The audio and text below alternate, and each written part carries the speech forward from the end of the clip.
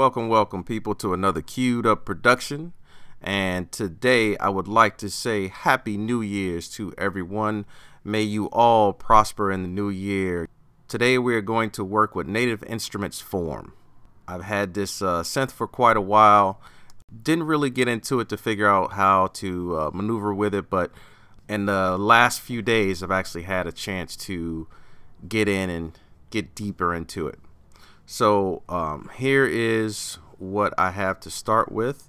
One of the first things that you have to recognize with this is that a lot of these things this is all sample based. So you can bring your own sample in, or you can actually form a simple synth simply from here with just the oscillator and some effects and things over here, and I'll get into that a little bit later. But first off is your sample. So I just recorded a little sample before I started doing this tutorial. And this is the sample that I chose. Happy New Year's, everyone. Happy New Year's, everyone. Something simple just to get in and get some things going. So once you get your sample in, and that's another thing, in order to get your sample into this section here, the only way I've figured out how to do it is to actually bring up a sample list somewhere or open up a folder and have it sitting off to the side and then physically drag it into here, and then you can move these bars around or individually, to get your sample where you want to have it at. Okay, so we go ahead and load that sample. So this is what it would sound like. Happy New Year. Happy New Year's, everyone. Happy New Year. Okay, so the first thing that I have learned to do is that if you have something you want to make it into a normal instrument that's playable with chords and keys and things like that, is to come over to this section here and actually flatten the pitch. So if I hit that, Happy New Year. Happy New Year. Happy New Year. then it's kind of scaling it a little bit better. Okay, so that's the first thing we're going to do. The next thing is to go in and actually change the speed, the actual speed of the sample. So I'm going to go over here to this section here, and I can also go in and choose the sections that I want if I want something different. But I'm going to come over here. I want to put this on the same BPM, which our BPM is 120 currently. And I'm going to slow it down to, let's see. Happy New Year. Happy. Okay, let's go with Happy 1/4. New Year. Happy. Okay, I think I like that better. Okay, then you got to decide if you want it to go forward, backwards, what duration you want it to go. So I want it to go legato. I'm going to put this in free, and I want this to go back and forth. Now I think I put it on retrigger, but I still want it to loop, and yeah, we want it to go backwards and forwards. Happy New Year's, everyone. No, we can say you and you. Happy New Year's, everyone. Okay, so that's actually a little bit long, so we could kind of bring that in a little bit more. Happy New Year's, you and you. Speed that up just a tad bit. Happy New Year's, you and you. Happy New Year's. Happy New Year's, you and you. Happy New Year. Okay, so now we got that section, and let's go back into the actual sound now. Now this is where things can get a little bit interesting. So I can do a few things. I can come here, and even though I've changed this curve to make it re-trigger, and then I want it to go backward and forth, there's still some other things I can do. There's some other presets and things in here of curves that I can use. So we're going to choose, let's choose that one. That looks interesting. Happy New Year. Happy New Year. Happy New Year. Happy New Year. Happy New Year. Okay, well, maybe not so drastic. Happy New Year's, you and you. Happy New Year. Okay, we'll leave that one. Now that we've got the motion part that we like, now let's go in and add some other elements. This is the part where form gets very interesting. You can actually take an oscillator and blend it in with your normal sample that you have. So we're gonna go in here, and we're gonna turn the volume up just a little bit. Happy New Year's, you and you. So it's kind of adding that sub bass to it, and of course as you turn this is going to change what that value is. Happy New Year. Happy New Year. Happy New Year. Okay, so we'll leave that. You can also change the octave of that oscillator. Let's say we wanted to pitch it up. Happy New Year. Happy New Year. Happy New Year. Happy New Year. Happy New Year. Okay, and right now we're in polyphonic, which means that I can play more than one key at the same time. If I were to change this to mono retrigger, then I can't play chords. I can only play it like a lead. Happy New Year. Okay, so we're gonna leave it in poly for right now. Okay, so we're gonna work our way from left to right. So now we come to the middle section. The oscillator effects are pretty interesting, so I'll let you hear what some of these sound like as I click on them and then change some values, and then we'll actually come back and set something in stone. Happy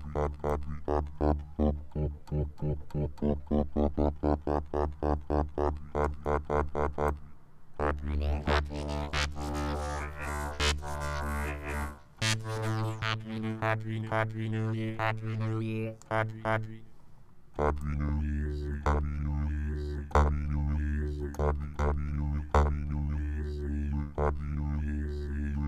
Year. Happy New Year. Happy New Year. Happy New Year. So that's what we got for that section. We're gonna move over to the modulation section. Now you have two envelopes, two LFOs, and a side chain. Today we're just gonna work with, we'll do one envelope and one LFO, and we'll see what we can create with that.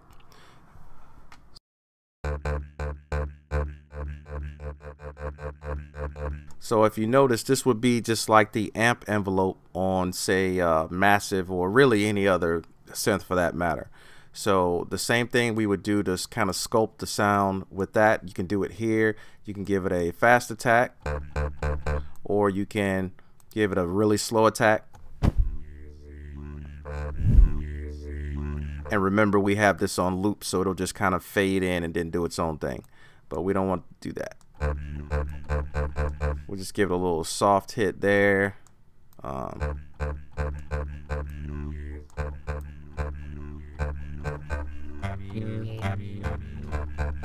and we'll add a little bit more release to it. Okay, and then let's go to the LFO. Now, even though it only shows 4 types of actual waveforms, you can actually manipulate these over here with this shaper here. So you can bring this one, you can fold it back, go forward, whatever you want. You can actually take it out of phase. We're gonna play with that here in a little bit. So let's go with this. We're gonna change the shape a little bit just to give us something different. So we have one envelope, one LFO. I want to cheat here. Then for our filter section, same standard, players, low pass, high pass, notch. I like low pass myself. Bring it down a little bit, maybe give it a little bit of resonance. You don't need to try to measure it or anything like that. Let's see how that sounds. Okay,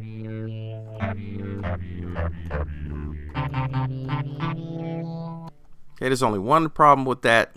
It's still recognizable. And what we're trying to do is get something totally different. You can take this modulation section and really manipulate almost anything on this entire instrument. So the first thing that we're going to do, we're not going to play with the pitch, because the pitch is, we want to make sure that we can add it and use it as a bed for other instruments and things like that.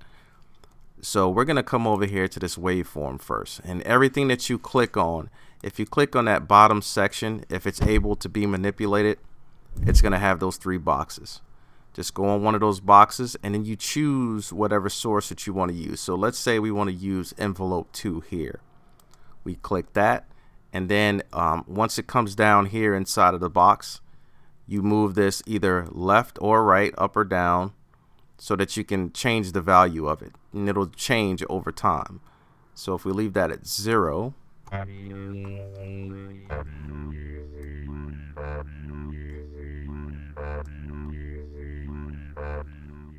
And then we change that. You see where that's changing. It's doing it according to this waveform. So if I were to take this waveform and make it a little bit more lazy, then it's going to move slower. Okay, so not quite what we're looking for yet. But we can take this LFO that we used, come over here, and now let's add this LFO and see what we get there. And then we can change this over here, BPM. Let's change it to, and you can see the speed by how this is moving over here.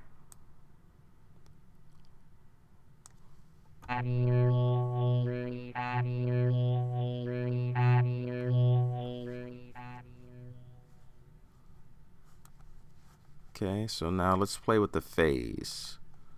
Let's take the phase. Let's use envelope 1.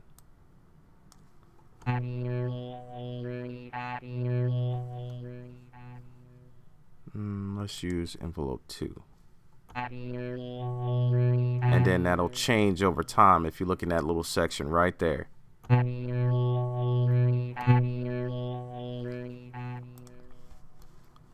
Okay, so now I'm just gonna go in and kind of do some things and see what sound we come up with. And you can come over here to the effects section. And in the effects section, the same rules apply. Anything that you are able to click beneath, you can change it.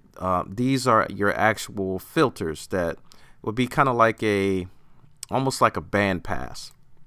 And you can move these around. But now the great thing about it is you can actually change the width over time. If you see these moving over here, and this is just me doing this with my mouse. So as you would probably gather, you can take these bands and actually have these modified by the LFOs, by the envelopes, whatever you decide to route it. And the more you get in and just kind of play with it, the more things you come up with.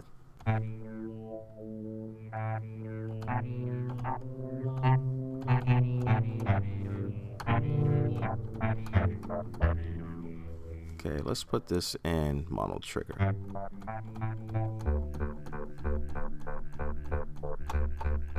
And that's all just playing one note over and over again. It's just giving me a lot of different changes to it. Gotta throw some delay on it.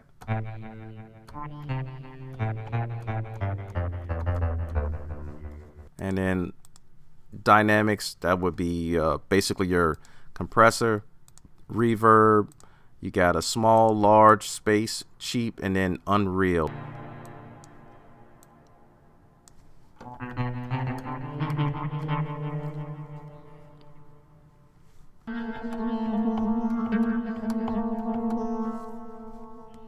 That sound kind of Middle Eastern.